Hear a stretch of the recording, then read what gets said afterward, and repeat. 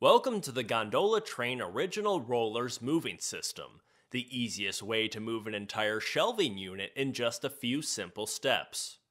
You can buy or rent the original rollers in customized kits to fit your specific project needs. Let's get started. This system comes packed within the red Joe box, which houses all of the moving system's parts for convenience of shipping and storage. The basic parts of the system include the original gondola train jack handles and rollers. Both 3-foot and 4-foot in length are available. Before getting started, let's take a quick look at the shelving unit you're planning to move to confirm that it can be done safely using this system. The first item is simple. Make sure the gondola you're planning to move is structurally stable. Make sure all of the feet are properly attached to the upright. The second is the height to base ratio, as this system was not meant to move shelving units with a ratio greater than 6:1. The third is to make sure the area is clear of debris, as this will surely aid in a smoother move. It'll also be good to remove the kick plates and sweep underneath the unit, as you will need to remove these pieces for the move anyway. The final point is to confirm that all merchandise on the shelving unit is secure and will not fall during the move. Install the safety cap plate above the top rail at each upright by inserting the pin through the safety cap and fixture. When working with pegboards that supports heavily pegged items, you will want to use a bolt and oversized washer on both sides to secure the pegboard. This will help prevent the pegboard from coming out of its tracks. Once all of that is confirmed, you are ready to move. Start off first by laying out the original gondola train rollers in front of each portion of the gondola, where one will be installed. When placing the rollers, you will need to start at one end, placing a roller at the beginning section and every other section down the row, making sure the first and last sections have rollers. Installing the rollers is simple, but does require some strategy.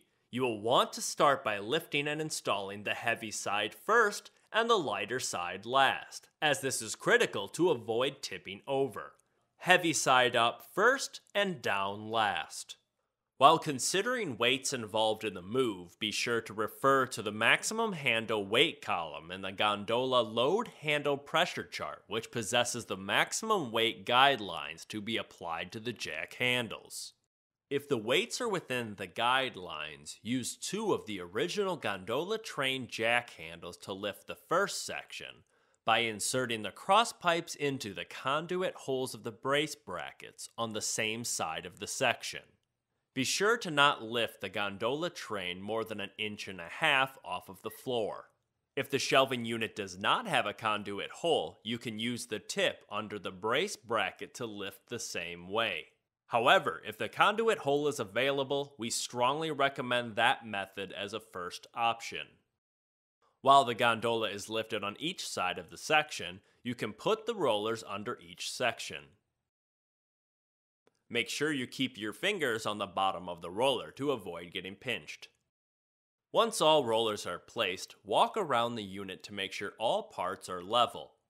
The wheels are turned in the direction of the initial push, and the leveling legs are raised and not in contact with the floor. If everything checks out, you can re-add the kick plates for additional stability if they were removed at the start of the process.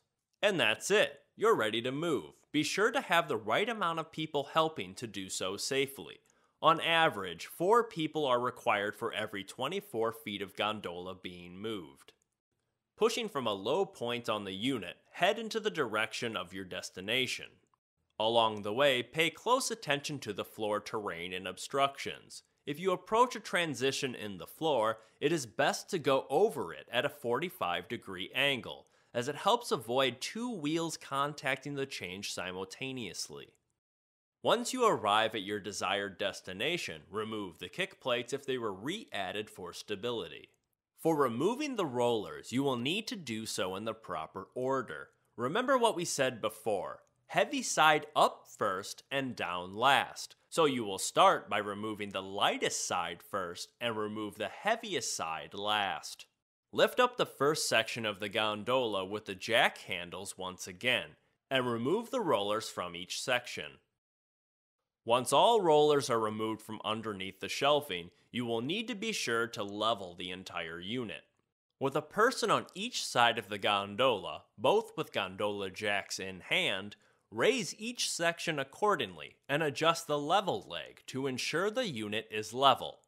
Complete this action down the line for the entire gondola. After the entire shelving unit has been leveled, be sure to check that the center leveling leg, as well as each outside leg, has contact with the floor.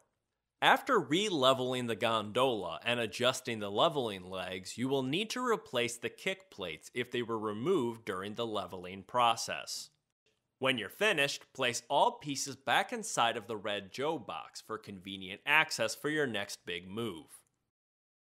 Visit our website for more information or call us at 608-763-4216.